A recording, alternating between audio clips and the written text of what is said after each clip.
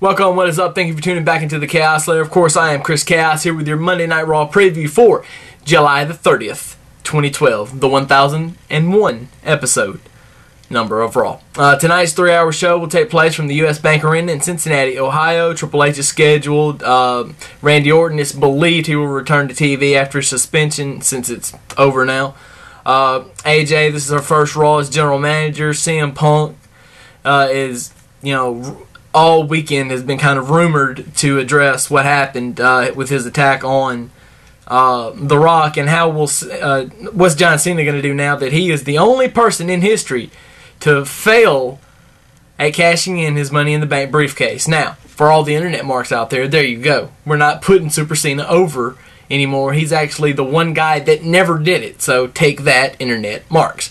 Now, WWE is hyping the following for tonight's show. What does AJ have in store for Raw? Will Ziggler be able to tame Jericho? Del Rio will have to answer to Ray for costing him the #1 contendership to the World Heavyweight title on SmackDown, by the way.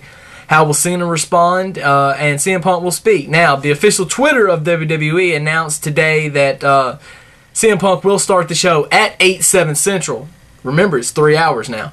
So, who knows? The official statement reads like this. Breaking news, WWE champ at CM Punk speaks at 8/7 Central on Raw tonight. Will he address his actions last Monday at #Raw1000? So, there you have it.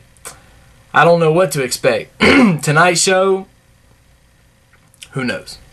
Who knows? The first 3-hour show, because you don't really count last week, even though it was 3 hours, it was, a lot of hype for just that show. This is the show you look at. This show and next week's show are the shows you look at to see how it's really going to go down, how the 3 hours is really going to work. So, with that in mind, I bid you adieu. I have nothing further.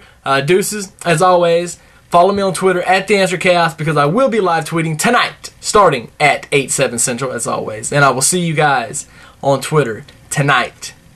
Later.